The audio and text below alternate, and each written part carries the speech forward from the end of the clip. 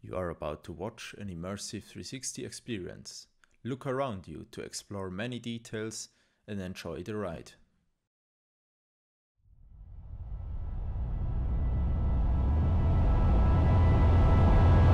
Mankind is worried.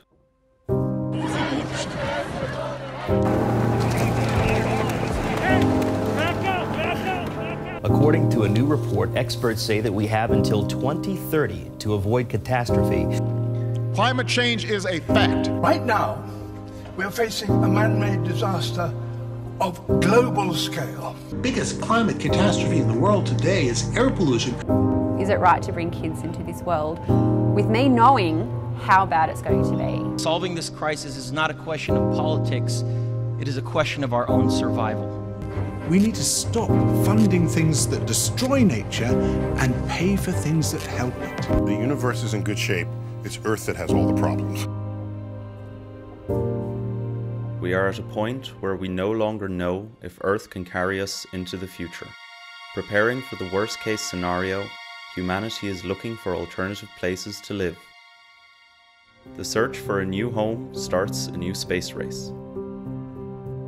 An event incompatible with the current climate crisis. Does the search for a potential new home therefore make any sense at all? Many resources would be used up without any guarantee of success. And where could our new home be in deep space? To answer this question, we must first understand what space is and what it can offer us. Space is big and beautiful, but also empty, cold, and dangerous.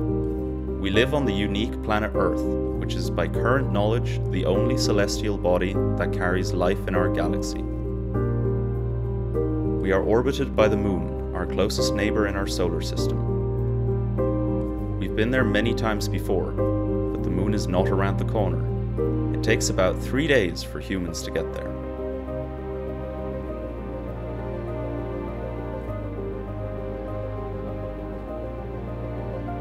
Once there, we are greeted by an icy cold desert, not a very nice place to live. Gravity alone, or rather the absence of an Earth-like gravity, is already a difficult condition. While we, and especially our bodies, have adapted to a pleasant gravitational acceleration of 9.8 meters per squared second, our Moon offers only 1/6 of it. Jumping on the surface would feel like this. These are conditions that harm our body in the long term. If gravity is too weak or non-existent, people lose bone mass and muscle strength. This counts for our most important muscle too, our heart. Fluid in our body will no longer be dragged down and moves to the upper body and head, which can lead to eye problems and increased risk of kidney stones. But gravity is not the only enemy on the Moon. Cosmic radiation from outer space constantly attacks our body and DNA. Without a thick atmosphere like Earth has, we are only protected by having enough shielding material or by living underground. To make these conditions less harmful to humans, we would possibly make use of genetic modification, since we can't adapt this fast. So why should the Moon even be considered as a candidate?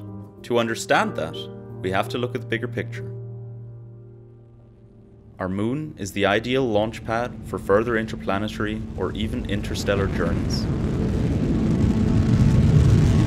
Thanks to the low gravitational pull, rockets need only a fraction of their fuel, not like on Earth where we use most of it. Fuel could also be produced on the Moon, since all components such as hydrogen and carbon are present. But the Moon has more to offer. Helium-3, a rare isotope of helium, at least rare on Earth. On the Moon's surface, there is an excessive amount of helium-3. This isotope is of great importance for medicine in order to detect rare lung diseases, but it could also be used for the energy revolution of the future. Fusion reactors need helium-3 as their fuel. The same does our Sun, which has basically been a giant fusion reactor since its creation. The technology, known as nuclear fusion propulsion, could maybe propel rockets in the future and bring them to even more distant locations in our solar system. But now, let's look at other possible places for humanity to colonize.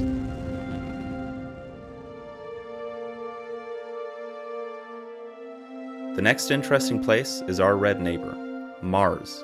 Unfortunately, he's a little further away.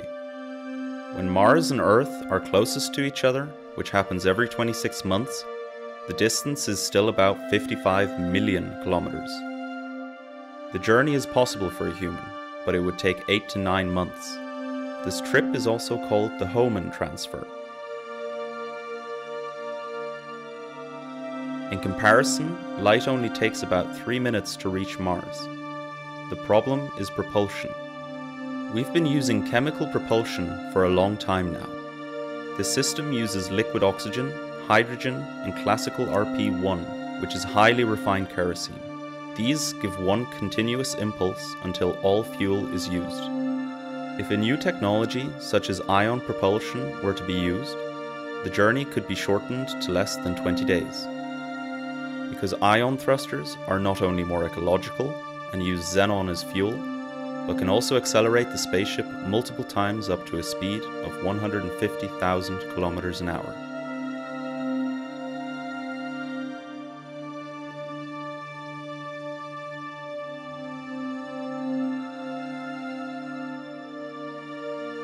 Arrived on Mars, we are greeted by a much more pleasant gravitational force, which is about a third of the Earth's. Compared to the Moon, the physical damage would not be nearly as fatal. It is even assumed that the body could adapt to this gravity. So is Mars the ideal planet for our second home? After all, there is water in the form of ice here, and with a little extra help, you could also use the soil as a basis for plants and food. But like on the Moon, the lack of oxygen to breathe in the atmosphere forces us to build an enclosed base here as well. Additionally, we must shield against cosmic rays.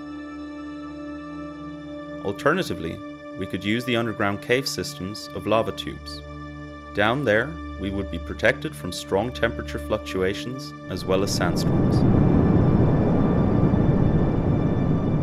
Although the sandstorms on Mars are not as strong as on Earth due to its less dense atmosphere, the fine Mars dust is a danger to humans as it could easily be inhaled by our lungs. Even if we were to get that far, there would be another problem. In the worst case scenario, sending a message to Earth takes 20 minutes, plus another 20 minutes before you get an answer.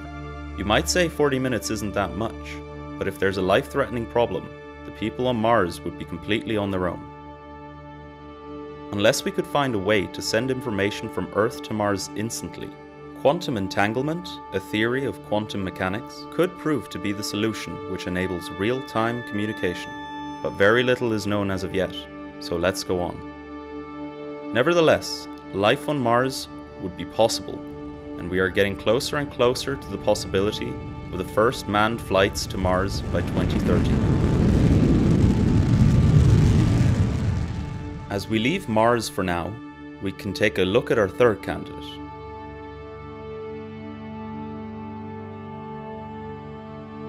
He is positioned in orbit around Saturn. However, the distance is so huge that we need a new unit of measuring.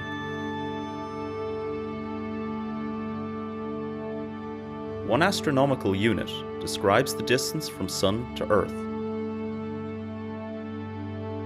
Mars is about half an astronomical unit away from Earth, but the place we're looking for is about 8.5 astronomical units away from Earth. If we were able to travel this distance, we would meet him here. Saturn's moon, Titan.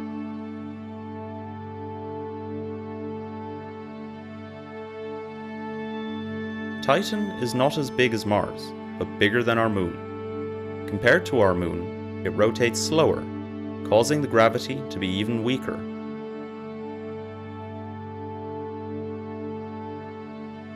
Why then is Titan so exciting? It's his atmosphere, because he has one. One that is even 4.5 times denser than the one on Earth. This helps the climate maintain the temperature on the dark side as well. With approximately -180 degrees Celsius, it is cold nonetheless, and you can't breathe either. We assume that there are lakes and rain on Titan, however, raining methane instead of water. The surface protected from cosmic rays consists of rock and ice, We know this thanks to Huygens, a probe from the satellite Cassini, which was able to land on Titan and take these pictures.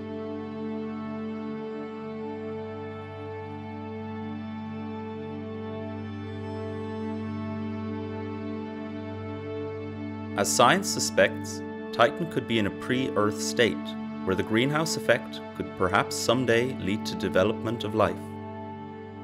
Whether us humans could find a home there is still uncertain, since we simply don't know enough about Titan.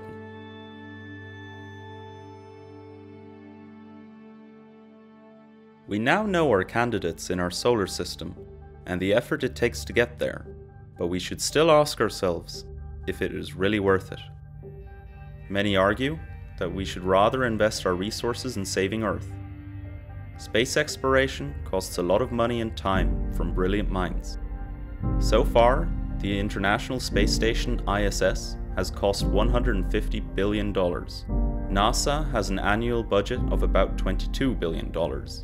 And bringing a 1-ton satellite into Earth's orbit carries a $20,000 price tag. Only by the commercial interest of private space companies like Blue Origin, Rocket Lab, or SpaceX were we able to reduce the costs through mass production and reusability.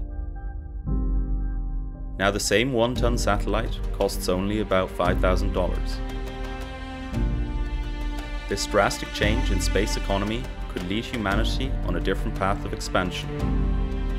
There are many concepts of large space stations for humans to live in.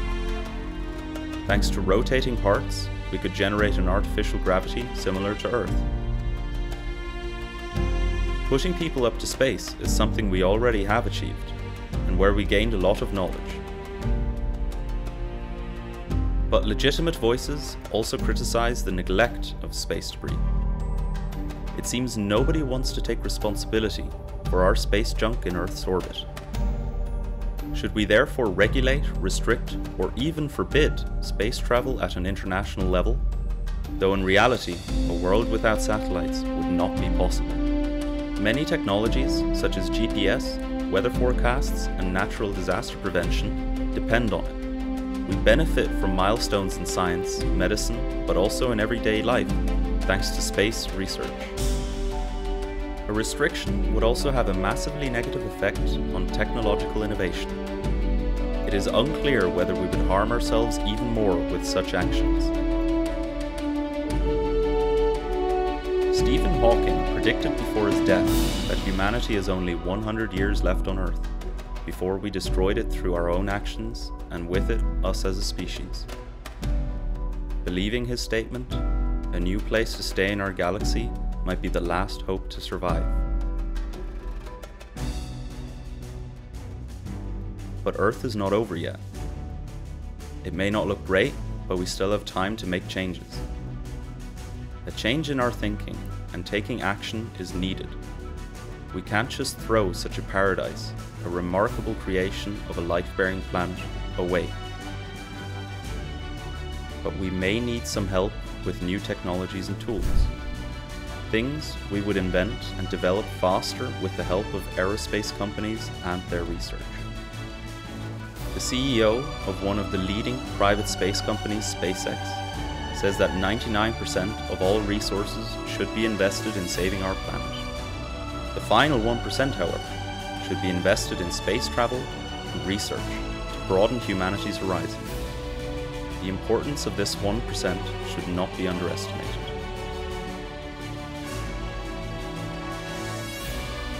What's certain is that nobody wants to lose this magnificent view of our home, our Earth, something truly worth fighting for. What do you think?